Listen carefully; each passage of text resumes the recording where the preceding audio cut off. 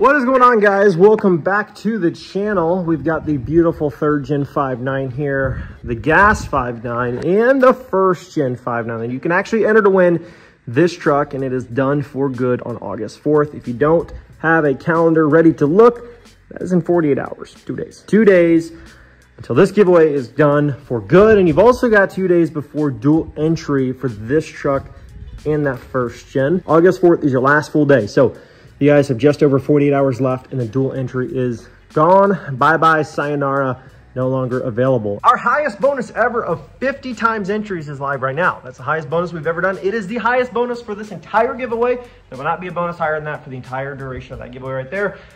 And it is the highest bonus for that giveaway right there. So if you want to get 50 times entries, and it's only the last 48 hours, last 2 days to enter, if you're saying this on August 2nd, that's it. You are almost out of time. Okay, so when you see this video, don't wait until August 4th at 10 p.m. to enter. Okay, if you do, that's fine. But I would just get that order now, because waiting until the last day does not increase your odds. I know there's some people that are kind of superstitious. They're like, oh, but if you wait till the last second, you win more. Well, not necessarily. Sometimes in the first week, sometimes in the middle of the giveaway, there's been no scientific proof of any consistent thing with people waiting to the last second and it increasing their odds in any way. We have winners that enter during any time of the giveaway, all the way down to the last minute, just a couple of times, but for the most part, it's just random days throughout the entire giveaway. But I will say this, of our past 5 winners in a row, I think almost all the last 5 winners in a row, maybe more than that, all entered during dual entry when there were 2 trucks up for grabs at the same time. Why is that? Because when you enter during dual entry, they could have potentially gotten drawn twice. It doubles the drawings that you get to be put into. Instead of being put into one drawing, you're getting put into this drawing and this drawing. So when those names get drawn, there's 2 opportunities that it could be yours instead of just one. So why wouldn't you take that chance now? So today's video, I was gonna do a side-by-side of the 3rd Gen and the 1st Gen. I'm gonna pull them out. I was gonna take them for a little bit of a drive. I'm gonna do a drive comparison in the 1st Gen, and then bump up to the 2005 here and do a drive along in this. And I wanted to show you guys just a little bit of a difference from the ride along in terms of, you know, driving the trucks, sound on the interior of the cab, feel, steering wheel, shifting gear, stuff like that. Just to kind of let you, you know, see around the trucks, see the exhaust, how they sound side by side. Some of this stuff you guys may have already seen tidbits of here and there, and just kind of piece it together to form your own opinion. For those of you who have not, let's do a side by side between the 1st generation of the 5.9 and the last generation of the 5.9. Let's get into it. This truck does have remote start, by the way. Keyless entry, remote start.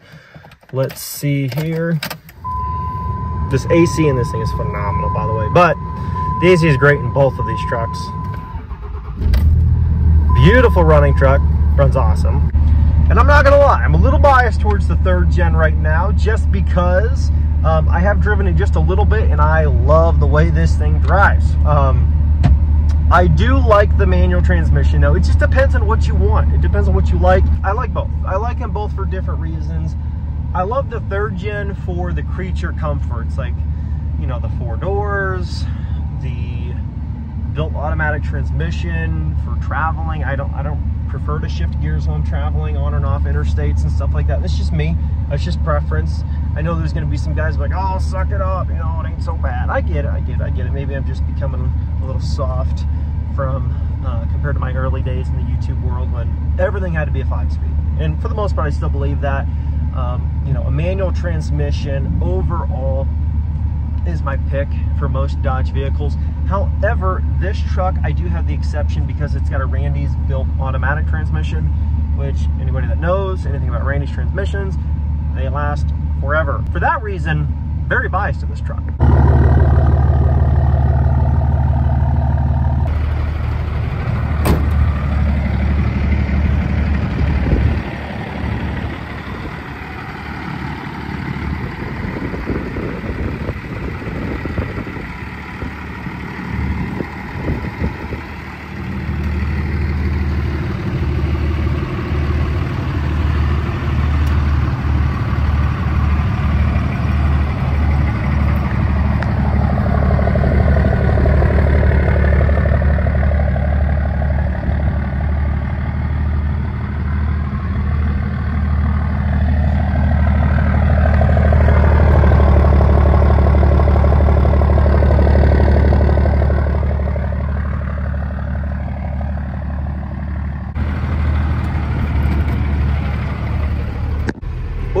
first gen, we're gonna take this for a little drive first and give you a little side-by-side. So when you look in the interior of this thing, you got hand crank windows, which they did have power option back in the day. This one just didn't have the power option on it. You got manual crank windows. You've got all manual gauges, so no digital gauging at all, not even for the miles. You've got manual four-wheel drive on the floor, which that third gen that we have here is the same setup as this in terms of four-wheel drive on the floor. They did make models that had the little switch right there for the four-wheel drive, but the third gen that we have back at the barn there does not have that. But we got the stick with the By Felicia. It's my favorite part of the interior right there, but very simple. It's a bench style seat, which most of these trucks are sold like that. You know, hard plastic door panels, a little bit of wood trim here and there, nothing much. There's just not much to them, which, to be fair, this isn't a competition of which one has more modern amenities, because obviously this truck would lose that. This truck has different things that people prefer more than the other, and vice versa. This truck's a manual, everything about it is fully mechanical, whether that's the four-wheel drive, the manual transmission, the fuel system, everything about this truck is fully mechanical. There are like essentially no electronics other than the radio and the lights and stuff like that. Pretty much nothing in terms of electronics on this vehicle to cause you any problems. So you have to take that into consideration when you're looking at this truck. And yes, that is a pile of, it is actually clean merch, but it got kind of thrown around in here. My bad. I slid it out of the seat, out of the way further, and it just kind of made it look like a little bit of a mess. But we do have some wonderful merch options that could actually win you this truck plus $5,000 in cash. So take a look at the site if you want to get entered to win this thing.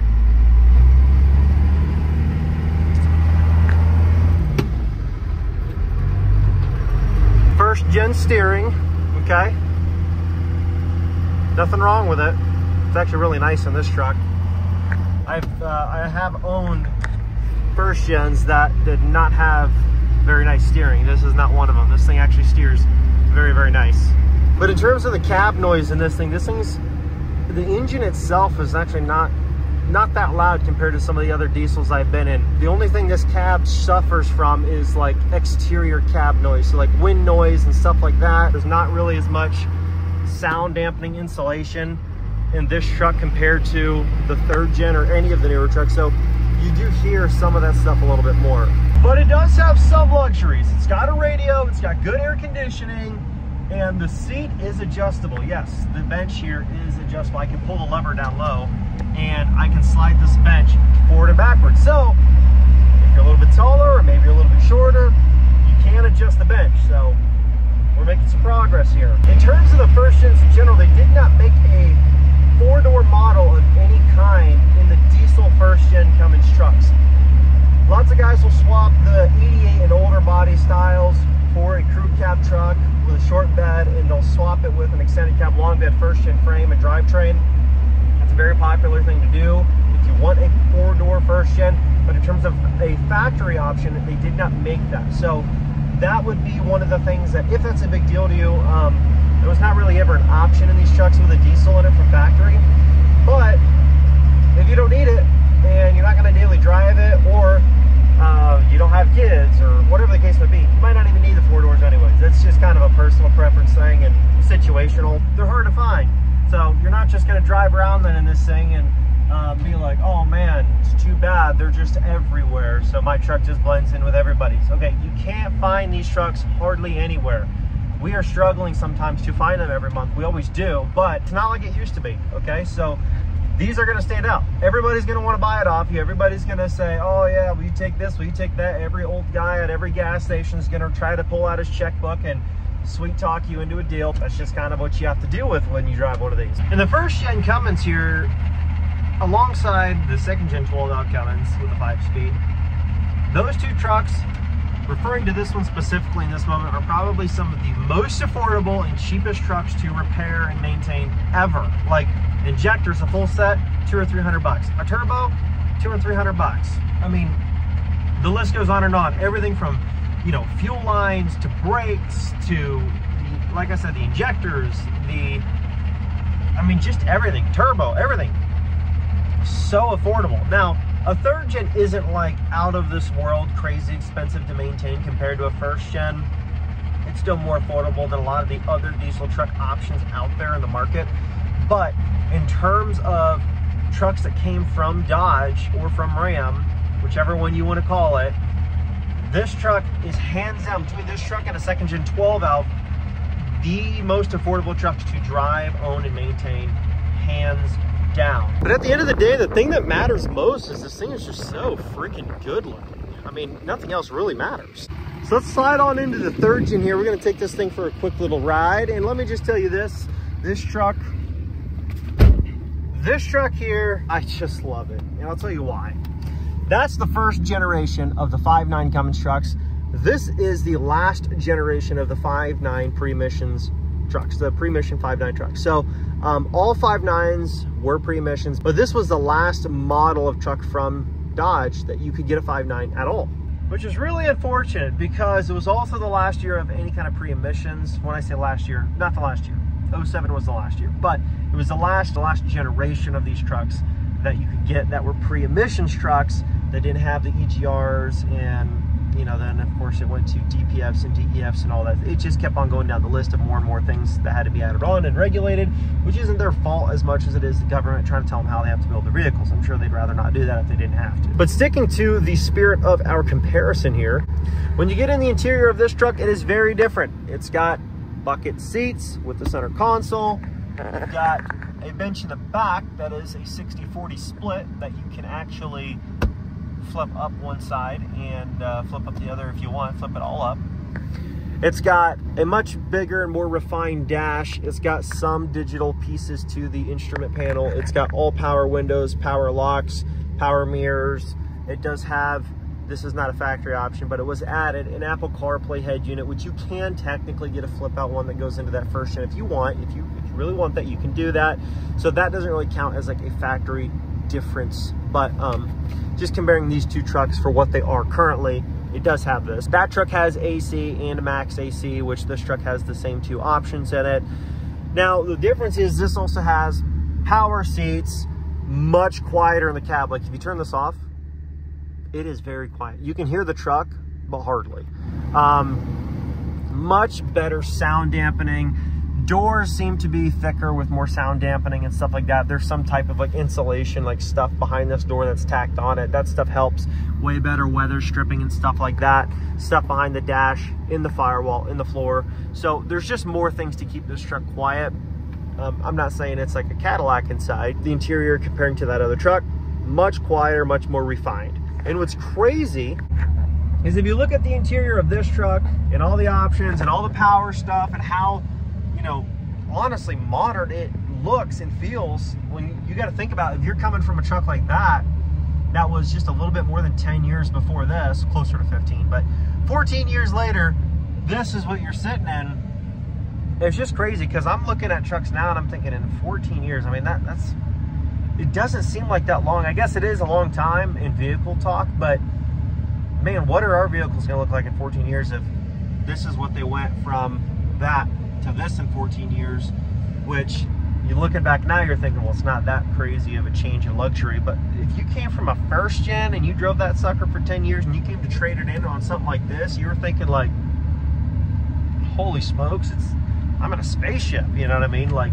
obviously that's being dramatic, but I'm saying like that was probably the feeling that you got, was like, dang, this is high tech, this is comfortable and luxurious. Like, that was probably the feeling. But the best part about that is after those years of going from that truck to something like this, they still had a 5.9 at the time, and it was still pre-emissions and it was still reliable. That would be like the best kind of like gain in terms of like a trade out, is knowing that all those years they pretty much made an engine that, you know, the main basis of the engine was the same concept. Obviously there's total differences between, you know, a VE pump first gen to a P pump second gen 12 valve to a VP44 and then a common Earl Cummins. Like, obviously there's differences in fueling systems and stuff like that, and power outputs, they're not the same.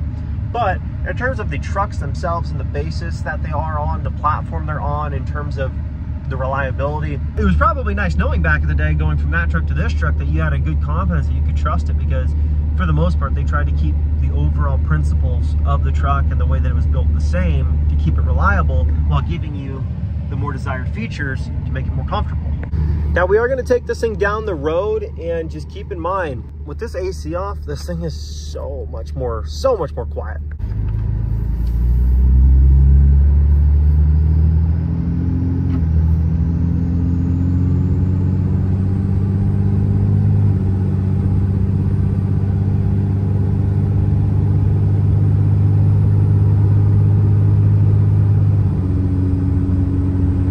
This thing drives so nice.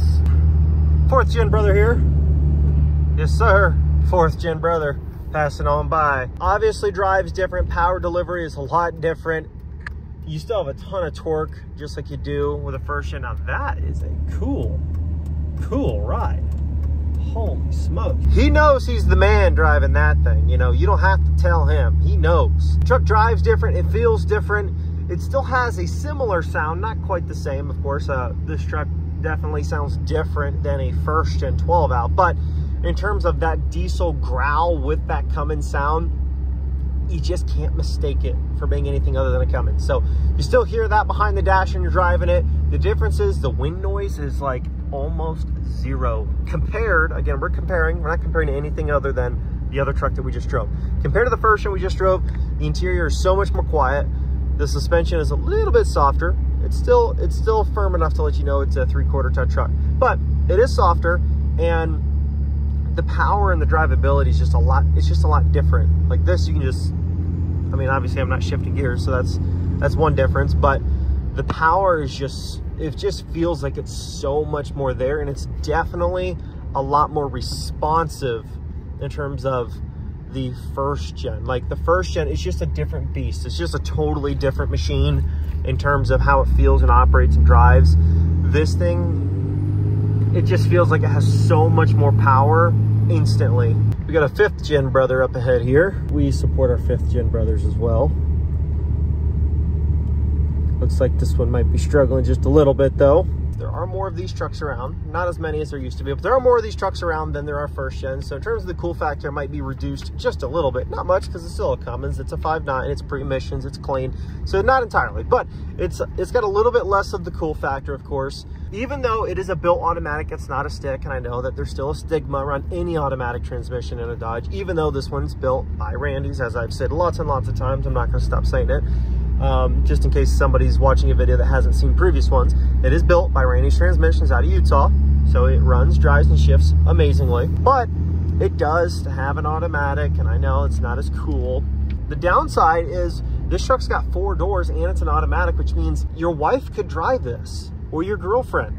Do you really want that? I mean, that is a downside, I'm not gonna lie. Just messing. I'm sure there's actually some ladies watching this that are like, I can drive a manual better than my man, and unfortunately that is very sad, but I would not be surprised. And in terms of cost of maintenance and repairs on this truck versus the 1st gen, although it is not near as expensive as some of the other options out in the market in terms of like Duramaxes and Fords and stuff like that, it's still, without a doubt, it is going to cost more to maintain this truck in terms of fixes and repairs than it would a 5.9 12 valve.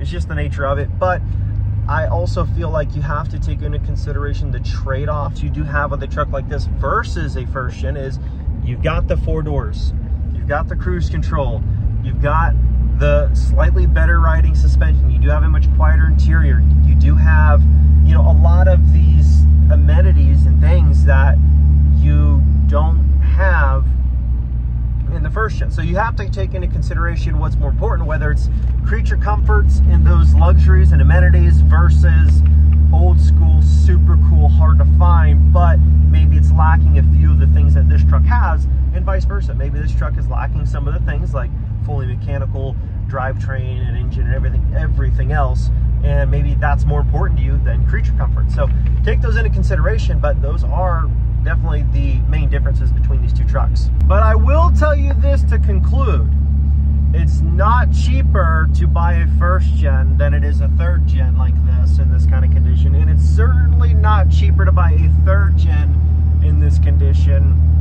than it is to buy a 1st gen in the condition of the one that we have here. These trucks, believe it or not, the exact same price for that first gen with a 5-speed and the regular cab and the long bed and all that stuff as they did for this third gen. That's a 1-owner truck with 130,000 miles that's been meticulously maintained. I bought them for the same price, like to the dollar, the same price. If you're looking at these two and you're trying to look at the market and you're going, what do I want to spend?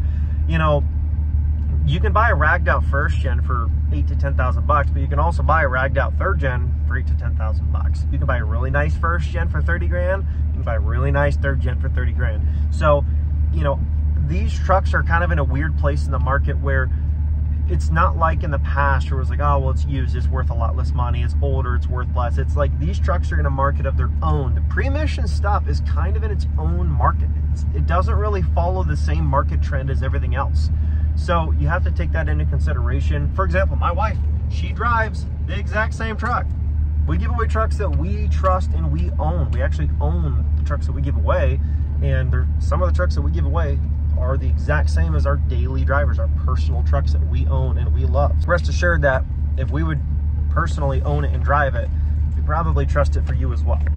Man, that thing doesn't get old looking at. I know back in the day, first gens weren't really sought after because they had been the same body style for so many years and people were kind of getting tired of Dodge not changing anything up. But holy smokes, looking at those trucks now, there's just something like, I don't even know, but it gets me every time. I drive up and I see a first gen sitting in the barn and I'm like, now I know why I know why people love these things. Not only are they freaking reliable, super simple, super affordable to maintain, but they are some darn good looking trucks. So at the end of the day, this was not a video to condemn one or the other as king of the debate here.